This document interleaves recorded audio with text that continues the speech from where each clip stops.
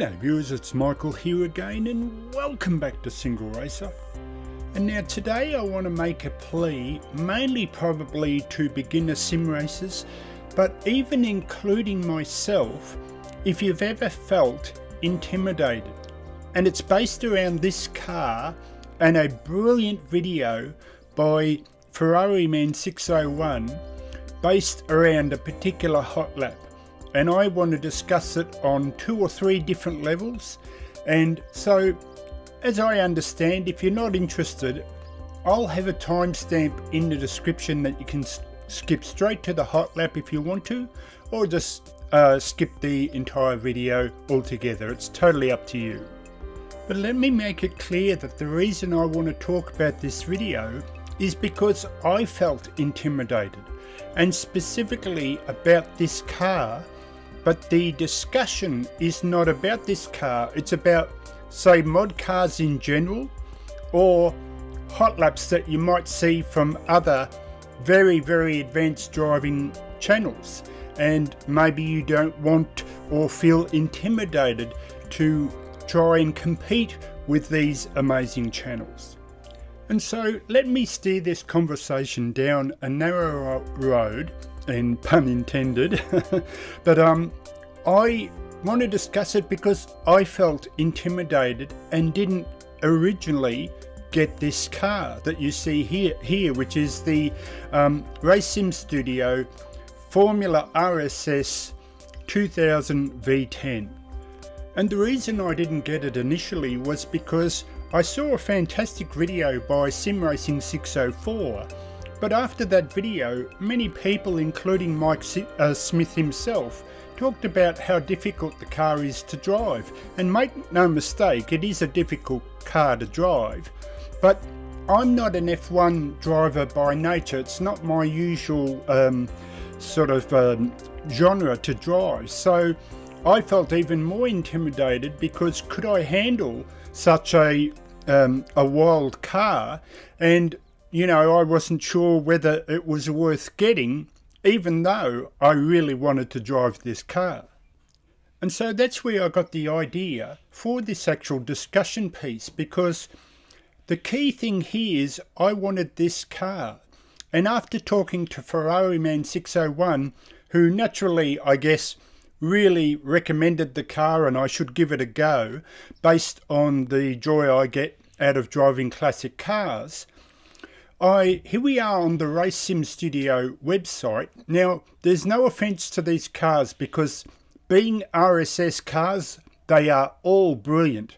But just for the record, cars like this V6 here and the hybrid, I just have no interest in. And that's just purely because I'm not an F1 driver by nature.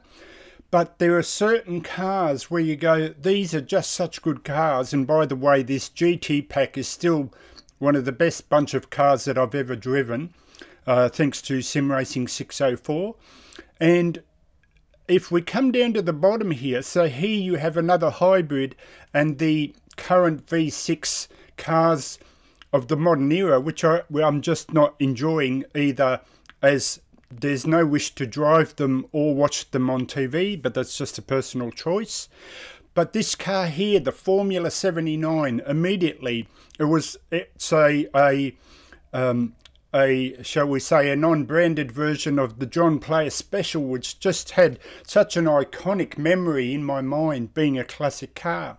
So I ended up buying this one as well as the RSS 2000 V10 because I wanted to drive those cars. And that's what I'm talking about, the main key thing in the discussion. So for any new sim racers out there, if you want a particular mod car, or for example you want to drive one of the Kunos cars but you don't because you think, oh, are my skills good enough, I can't quite handle it, this is where I want to talk about the 2 aspects, bringing them both together. So the first one is, you don't actually, if you're struggling to drive them, you don't actually have to race them. And that was the key I learnt a little while ago when I watched someone online drive any, if you think of any mod car or any Kunos car, but they weren't racing it. They were driving it as though it was a road car, maybe because their ability didn't allow them to race. So they go, you know what, I'll just drive it for the joy of driving the car. And so now let me give you a visual example of what I mean by how I feel intimidated sometimes, even though you could argue maybe I've got a higher level than a lot of other people.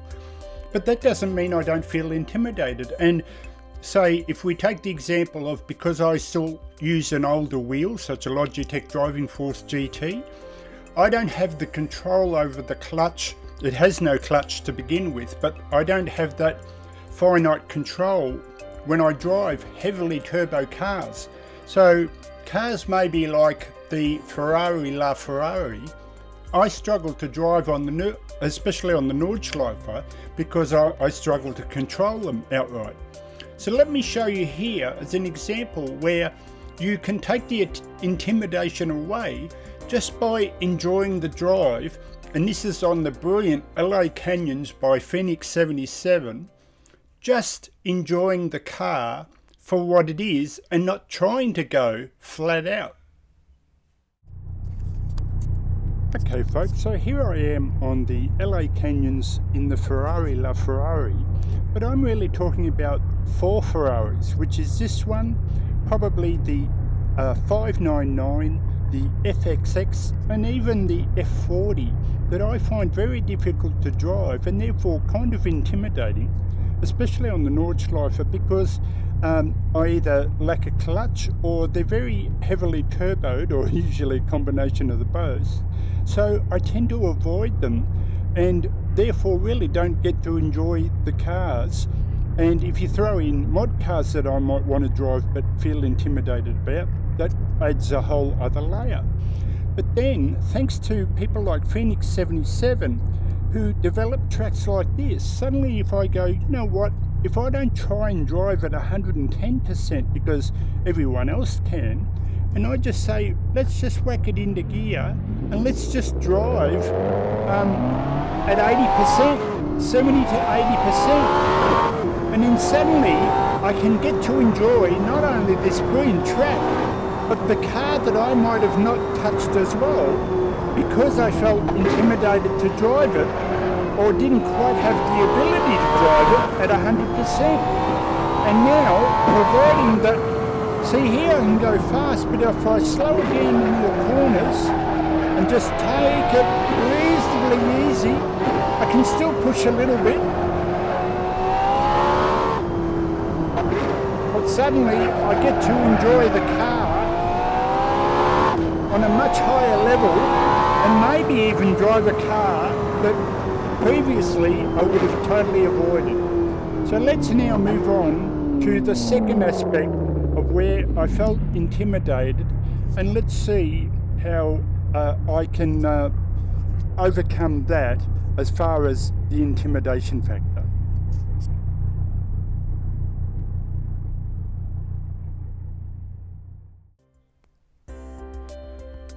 And so now we come to the second part of the intimidation factor, which might be that, okay, you might own a particular mod car like this one, or all the range of Kunos cars, but what happens is you, as a fan of the channel, you watch these channels do these incredible times. I mean, what we classically call alien times, and you go, you know what? I can't even match that. I'm not going to even try.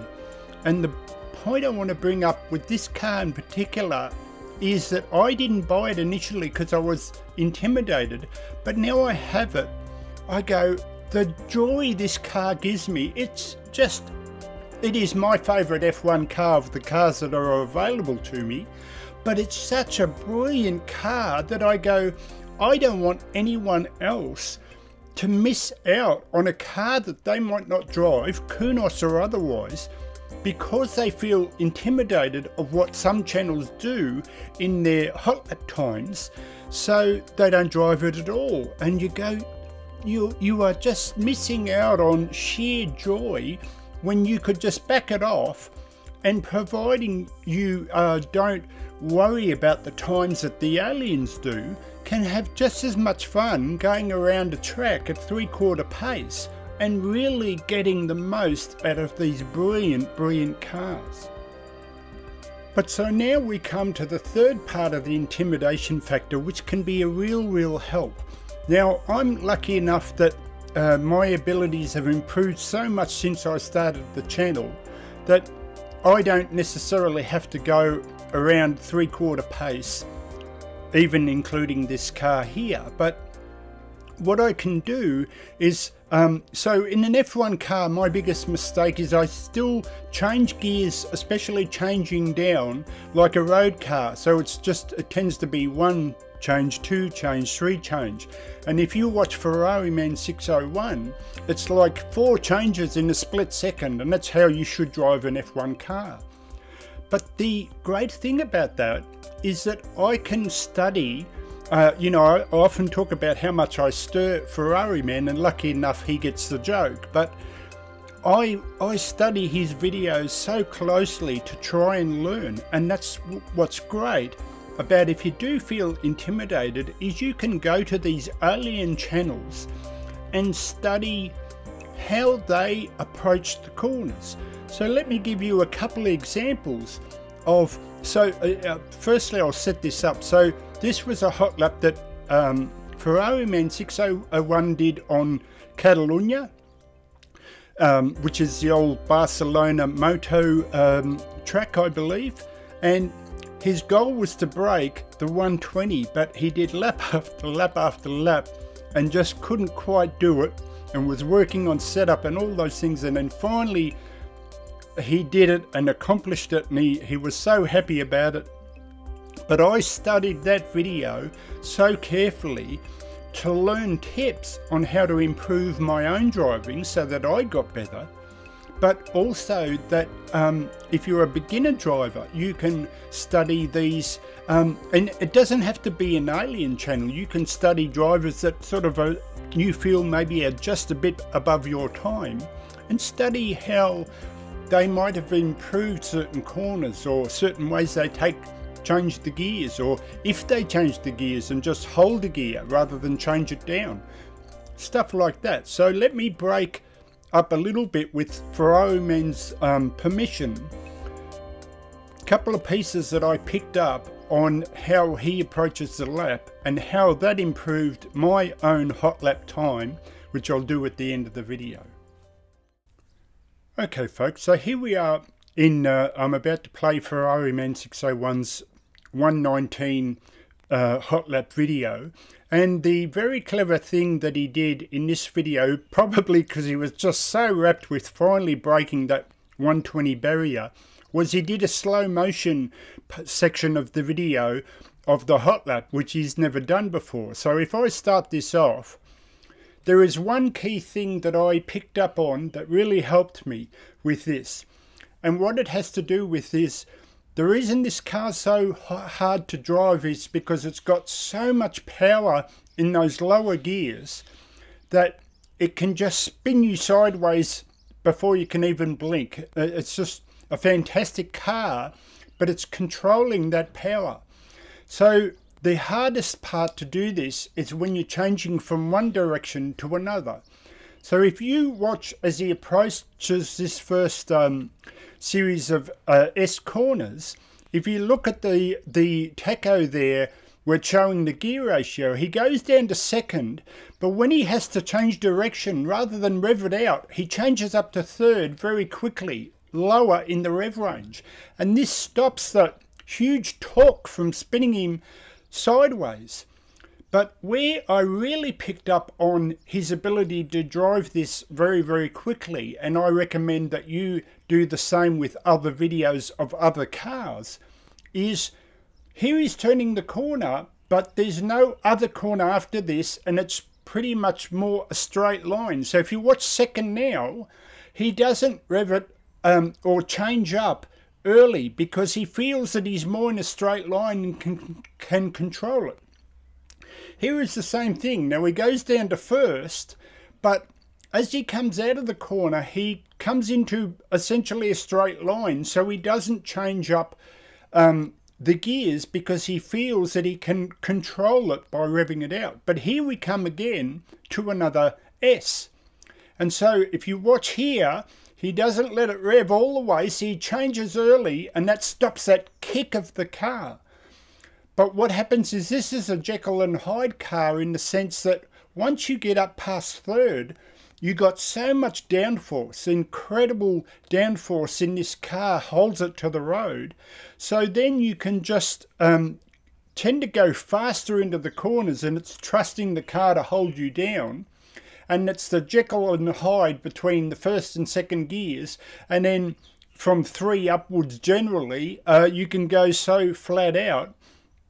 And you know, that's how you learn, or at least how I learnt from him, how to do this incredible hot lap, or better ways to do the hot lap by studying other drivers. And like I said, they don't have to be alien drivers. They can be drivers that just simply you feel are slightly above your ability, and you want to learn from how they take particular tracks or drive particular cars and the tips you can learn, and then hopefully you won't feel intimidated the way I did.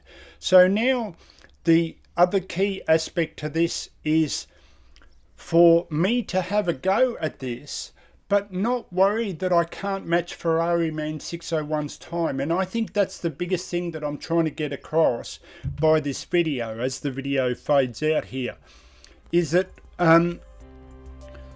if I felt intimidated by the fact that I couldn't match his 1:19 time, I'm never going to race either this car or this track and car combination, and all I'm doing is denying myself the sheer joy that doing this can bring. So if you're in that thing where you don't want to drive the car on a particular track because you feel you can't do it as well as someone else, then just back it off and just drive it. Say, you know, don't race it outright at 100%.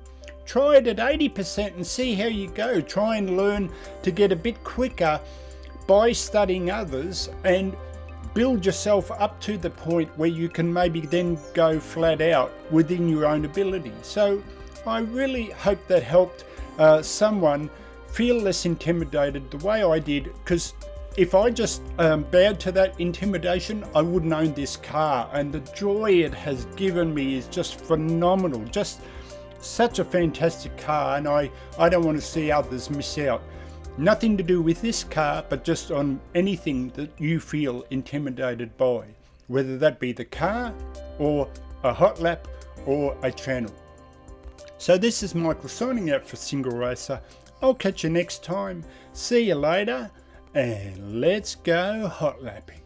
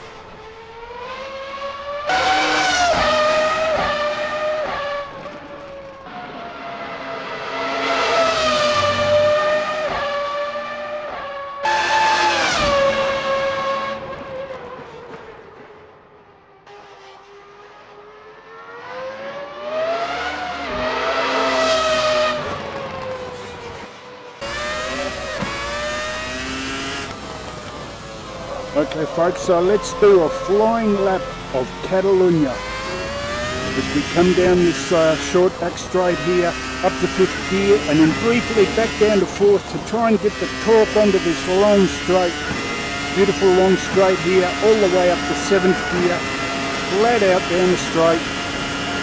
And learning from Ferrariman, we want to change early back down to 2nd gear, and then as we change up, we change early to stop that wheel spin up to 4th, try and hang on tight into this bend here, then up to 6th gear, it won't let you get to 7th, and then tight again back down to 2nd, but this time we don't, oh that was bad, this time we don't need to change early because we're more or less straight as we come out of it, and again back down to 1st gear here, but again no short shifting because it's more or less straight if you just be a bit careful. But here you can choose the short shift because this is hard because you're changing direction. Hit the crest here over the apex, that's it, beautiful, all the way up to 7th again, and this is a really hard corner, back down to 2nd here, nice and tight, and you want to put the foot down but she just wants to go like that, briefly up to 3rd, back down. It's such a tight corner, it's so misleading as we come back onto the back straight again, or this little portion here up to 5th and then back down to 4th, just to get that power out again as we try for a hot lap here. On Catalunya, can we do it? Can we beat the time? Yes. Okay, now I'm happy with that time, but just because some of you might think, well that's a bit unfair because I'm maybe a bit quicker than some of you, I just want to discuss one final thing before I go. So let's go to that now and I'll just discuss one last piece of information.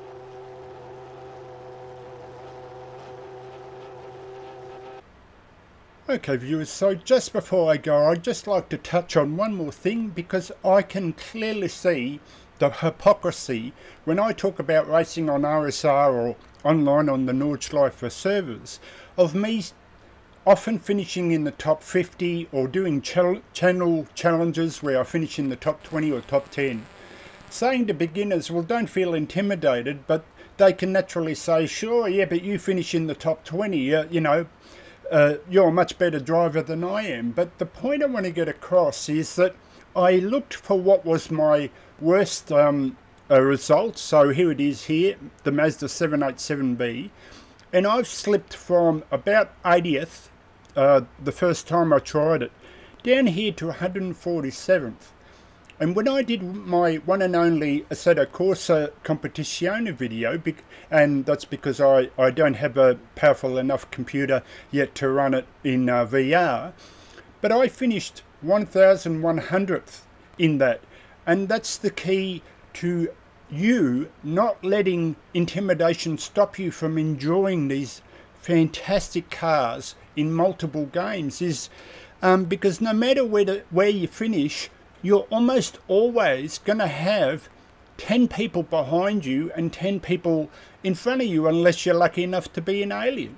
And so don't let that stop you, because if you go, oh I'm going to finish 500th, then you miss out on the opportunity of enjoying a really incredible car or car and track combination. But you're always going to have someone finishing behind you, and no offense to these guys, but it's just the way it is. Everyone has a different level and everyone has a different ability, so please don't let that stop you from driving these incredible cars, even if you only do it at 60 to 80%. So this is Michael signing out for SingleRacer. I'll catch you next time. See you later.